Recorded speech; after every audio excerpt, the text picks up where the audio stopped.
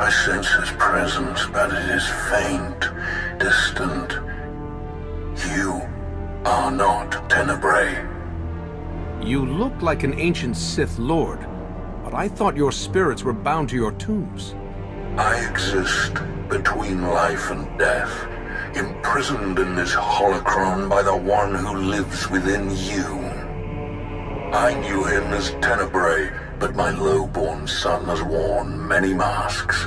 Nishiet, Emperor of the Sith, Valkorion.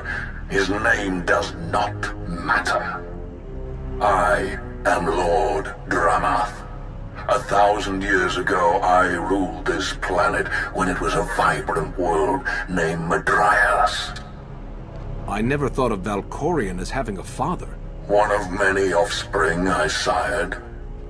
He was the least of my children, his mother a nameless peasant. But he murdered me, imprisoned my spirit, and turned Madrias into this. You said this was once a lush and vibrant world. What happened? He lured many Sith Lords here before consuming them in a dark ritual that wiped out all life on the planet.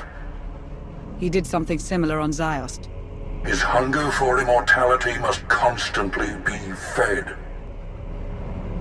Anything in Valkorion's past I can use to defeat him once and for all? I know Tenebrae's weakness. This holocron is not just my prison. It can destroy him once and for all. I've been waiting for this for a long time. What do I do? There will come a moment when Tenebrae is vulnerable. That is when you must strike. Until then, release me from my prison, keep the holocron close, and bide your time. You know things about Valkorion that could be useful. Maybe we should keep you around for a while. I have given you the key to end my son's existence.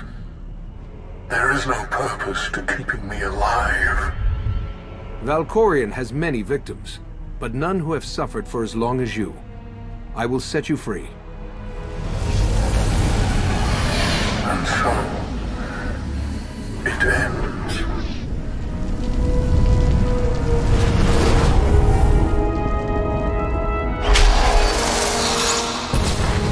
I hope we don't regret that. Hold on to the holocron for now. Valkorion can't know we have it.